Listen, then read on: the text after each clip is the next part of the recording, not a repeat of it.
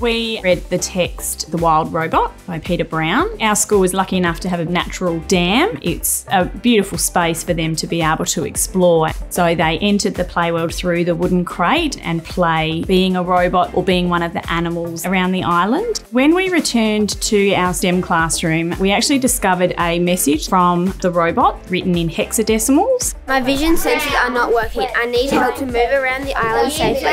You'd be pretty sad not being able to see anything. And the island has like lots of trees and everything, so it'll be hard for her to get around. We created some block code. Then as those expert coders, we were able to help her by programming our codes that we had created.